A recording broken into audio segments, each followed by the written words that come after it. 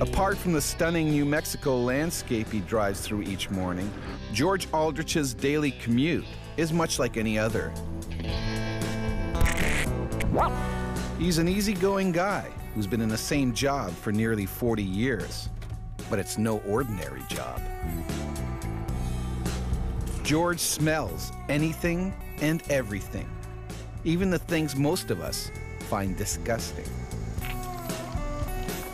I try to keep my sense of smell in tune, and so I play games with odors, where other people might smell something and just move on. George isn't disturbed or anything, it's just how he earns his living. My friends and family think I'm a little crazy. George Aldrich works for NASA, and at their White Sands test facility, his nose reigns supreme. All the materials that go inside the capsule with the astronauts has to go through certain tests, and so I'm in charge of doing toxicity and odor testing. I use my sense of smell for 38 years to smell stuff before it goes into space. What really makes me important to NASA is that I actually use my sense of smell to help protect the astronauts from obnoxious odors in space.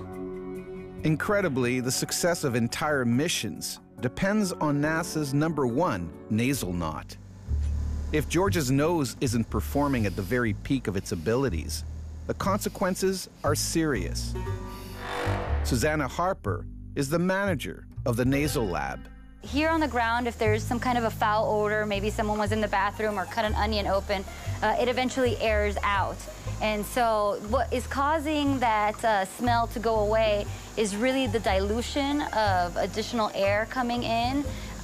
But when we're in the space station or the shuttle, there is no additional air. We don't open a window and get some fresh air in there.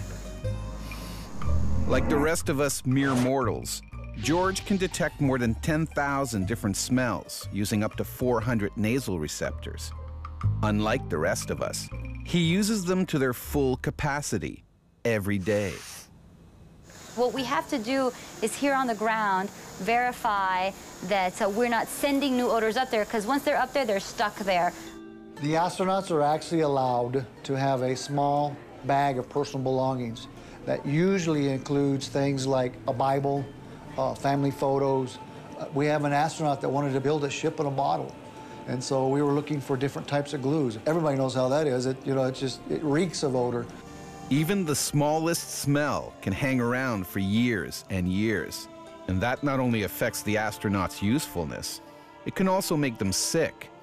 If George fails to identify just one problematic pong, a whole mission could be in jeopardy.